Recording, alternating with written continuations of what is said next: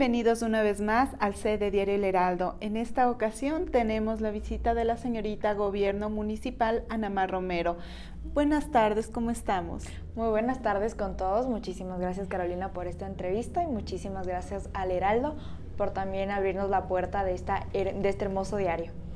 Cuéntanos un poquito cómo ha sido esta experiencia ya en estos primeros 6 meses que estás al frente de esta labor social tan importante. La verdad es fuerte, es súper fuerte, pero sin duda el poder dar la mano a alguien que necesita es algo que no lo puedes explicar.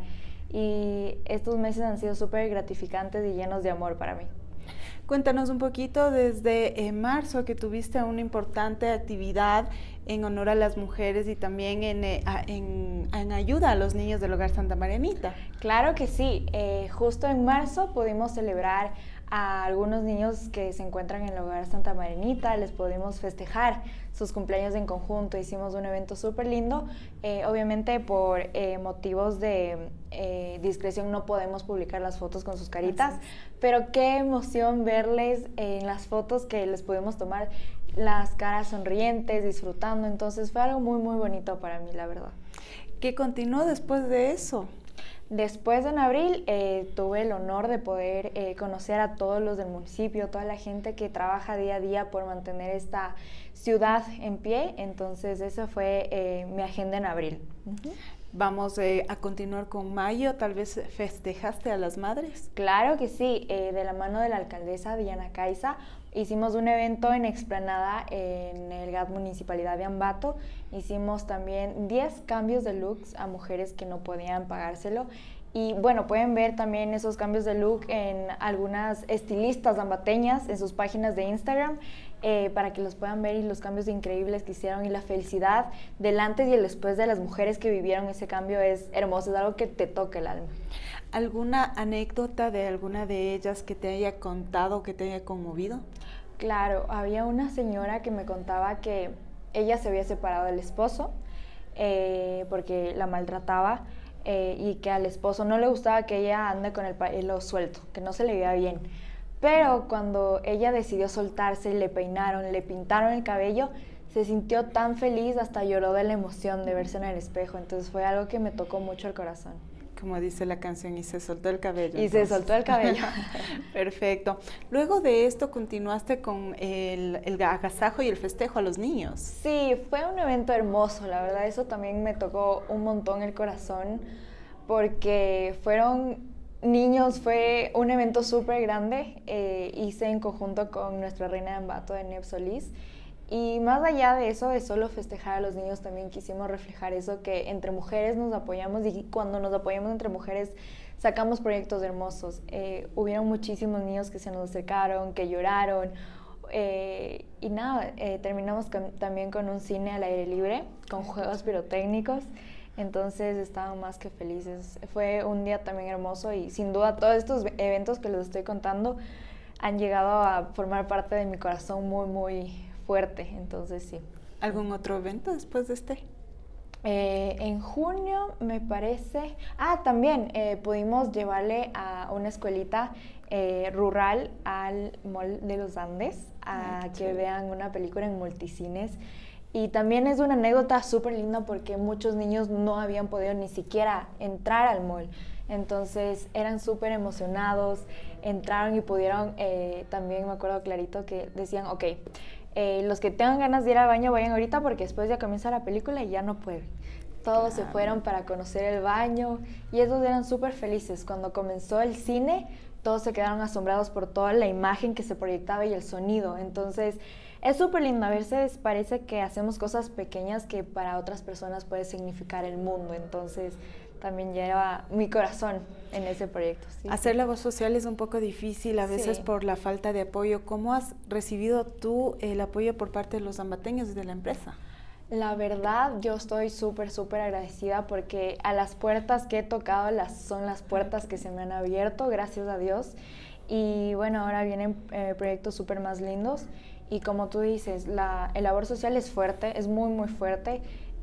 A veces uno no está consciente de todo el labor que hace una reina, pero es muy fuerte. Entonces, Obviamente queremos ayudar a todas las personas que más podamos, no siempre así ayudar a todos, pero siempre lo hacemos de corazón para llegar a las personas que más lo necesitan.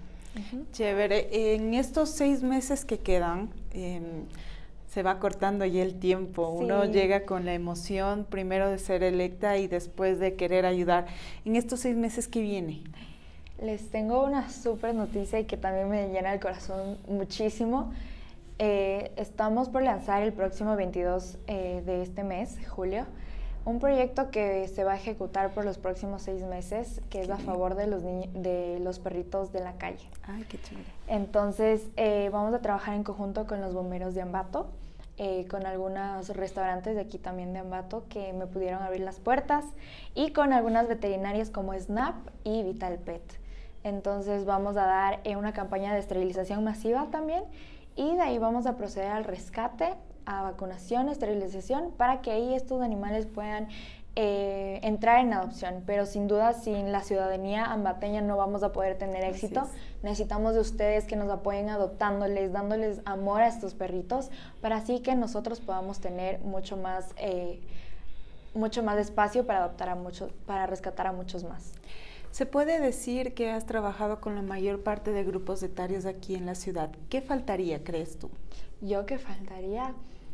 Yo pienso que es solo más visibilidad, que se muestre mucho más que es súper ardua la labor y que sepan que no solo las reinas podemos hacer labor social, sino también ustedes. Entonces, que si se quieren unir a algún proyecto, pueden contactarnos a nosotras, las reinas, y también les podemos ayudar. Pero ustedes, si quieren ayudar a algún sector vulnerable, lo pueden hacer. ¿Has trabajado en conjunto tal vez con algunas otras dignidades? Por ahora hemos estado trabajando con la reina de Ambato, de Solís, y ya, pienso que ahorita por ahora tenemos esos proyectos, pero a futuro yo encantada de poder trabajar con otras dignidades. Nos olvidábamos de una ayuda tan especial que yo vi en redes sociales, y es la ayuda que diste en baños en Río Verde. Cuéntanos un poquito esta experiencia. Fue súper linda, también me encantó. Esto fue gracias también al apoyo de Plasticaucho, que me permitió llegar con zapatitos para bebés, señoras y señores. Entonces, justo cuando yo llegué, nos encontramos con el alcalde de Baños. Entonces pudimos hablar un poquito y acercarnos a todas las personas que sufrieron, ¿no?, esta desgracia. Sin duda, cuando yo abrí el carro para sacar todas las donaciones, toda la gente se reunió y me dijeron, ¿me puedes dar a mí? Entonces, yo encantada. Vinieron niños a probarse los zapatos, a ver si se les quedaba. Entonces, era súper lindo, súper lindo. La verdad, el labor social te llena un montón el corazón. Y es increíble también el ver cómo te agradecen con una sonrisa, con un abrazo, ¿no? Eso es algo de lo que vemos también en redes sociales, en la red que tú manejas. Cuéntanos un poquito sobre la red que tú manejas y cómo la gente puede sumarse con ayuda, tal vez escribiendo, contactándose por ahí. Claro que sí. Justamente ahora mismo ya tengo mi página, aparte de solo señorita Gobierno Municipal 2024. Entonces así me pueden escribir por Instagram. Yo encantada de poder colaborar y ayudar en lo que yo pueda. Sí. Listo, entonces esto ha sido prácticamente un resumen de todas las actividades que en estos 6 meses ha realizado la señorita Gobierno Municipal. Estaremos en otra ocasión con nuevas entrevistas y una despedida y un mensaje para toda la colectividad. Bueno, más que nada agradecerles a todas las personas que me han abierto su corazón, las puertas de su casa, las puertas de sus emprendimientos. Sin duda vienen unos eventos súper lindos que ya les vamos a contar un poquito después, pero más que nada decirles gracias de todo corazón por todo ese amor y sobre todo por demostrar que el ambateño es unido, que es querendón, y eso es lo que quiero reflejar al mundo. Perfecto, entonces estaremos en nuevas ocasiones y en nuevas entrevistas.